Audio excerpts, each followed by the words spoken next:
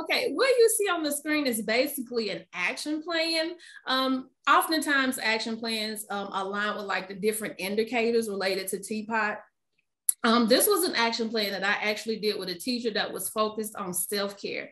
This teacher had trouble saying no. So like once a week, she was just piling extra things on her plate. So we took the action plan that we used for our focus observations and we turned it into a self-care action plan for her. And so we basically wrote the goal was, which was her caring for herself, and the expected outcome. We wanted her to take a break, ask for help when she needed it, and say no when she knew she truly couldn't accomplish what was being asked of her. And as we always do, we also did a timeline because we know with stress, it's easy for things to go flying out the window. So this plan was actually a checks and balance for us to make sure that we were helping her learn to care for herself.